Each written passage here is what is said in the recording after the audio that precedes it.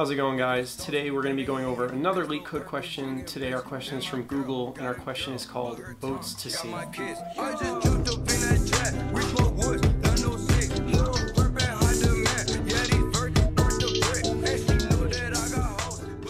Okay guys, so today our question is from Google. Our question is called boats to save people. Our problem description says the ith person has weight people I, and each boat can carry a maximum weight of limit.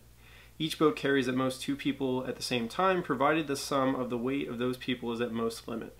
Return the minimum amount of boats to carry every given person, and they also tell us here that it's guaranteed that each person can be carried by a boat.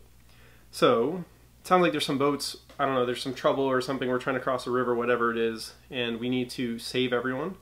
I feel like this is a lot of pressure for an interview. Like, not only if you fail, do you not get, you don't get the job, but it also sounds like everyone dies. Anyways, our problem says, or our example says, if our input people is equal to 1, 2, and our limit is 3, we want to return 1, and the reason for that is we only need 1 boat to take over 2 people who are of weight 1 and of weight 2, because the boat can carry weight 3. Cool. So example 2, if we have people 3, 2, 2, 1, and our limit's 3, well, we only need 3 boats, right? Because 1 boat can hold person of weight 1, person of weight 2, a second boat can carry a person of weight 2, and our third boat can carry a person of weight 3.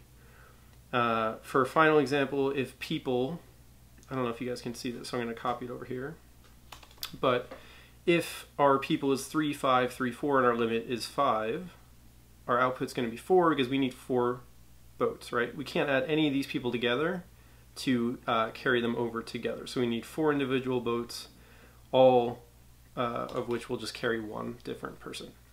So how do we solve this problem? So the first thing I think that's important to consider, and there's kind of a couple hints in this problem, the first thing is that we're guaranteed that each person can be carried by a single boat. So that's good. So we know that there's no case where someone is too heavy to actually be carried over by a boat, so everyone can actually be saved. So worst case, right, we just give 1 boat to each person, everyone is saved. But the real question is we want the minimum number of boats. So the other thing that's important here is each boat can carry at most 2 people at the same time, provided that the sum of their weight is at most the limit. So we can always carry 2 people if it's possible. So what we really want to do for this problem is we want to always try and carry 2 people, right? Because if we can carry 2 people, we'll use inevitably less boats. So what we want to do is we want to try and take 2 people if we can. And so then that just comes down to, well, how do we match people? So we're always told that a boat can carry at most 1 person. So what we can really try and do is match the heaviest person, and then if there's still room, throw the lightest person in. And if there's not room, right, so if the heaviest person is, exceeding or close to the weight, if we've actually tried to take the lightest person, there's no better person to pick, so it's guaranteed that we just have to take this 1 person over by themselves. So what we really want to do again in this problem is somehow ask ourselves, can we carry 2 people? If we can, let's take the heaviest person, pair them with the lightest, and go over. And if it's not possible, we're just going to take that 1 person over and then ask the same question again. So a really easy way to do this, guys, is we first want to just sort the array of people so that we can very quickly try that pairing with the heaviest person and the lightest person at any given iteration. So we're going to say arrays.sort people. And now this is just some starter stuff, some boilerplate kind of, but we need a variable to return, right? So it probably makes sense to name it numBoats just because we're going to return the minimum number of boats. So we're going to say int numBoats. And this is obviously going to start at 0 because we actually haven't taken anyone over the river or away from the lions or whatever they're getting away from.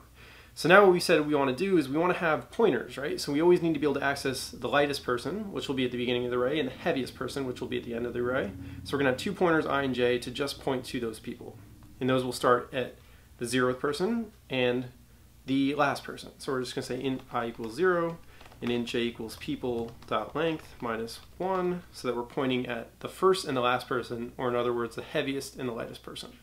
So now what we want to do is we just want to say, okay, while we haven't gotten everyone off this island or this like lion-infested jungle, whatever it is, we need to try and save these people. So we're going to say, well, I is less than or equal to j, because that means we haven't done all our work because we haven't saved everyone. We need to ask ourselves the question, right? So the question again is, can the heaviest person be paired with the lightest person?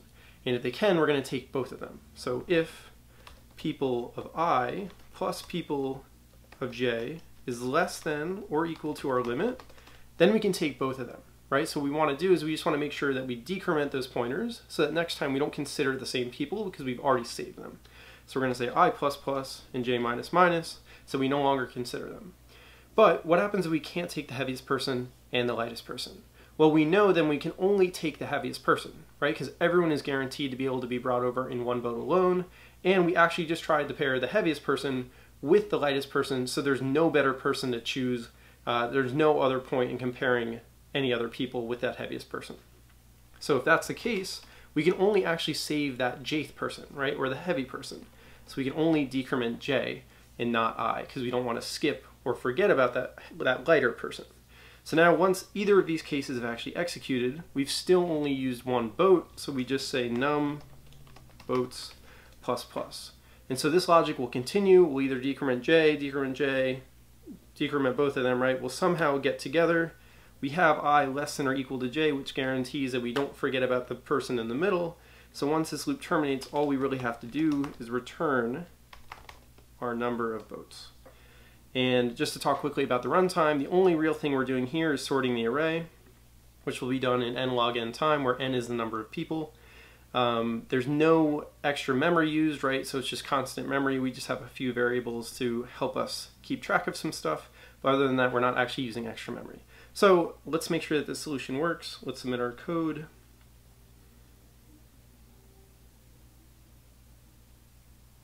Awesome, and it does. So guys, that's how to solve boats to save people. I hope this is helpful. If it was, do me a favor, leave this video a like and subscribe to the channel for more, and I'll see you guys next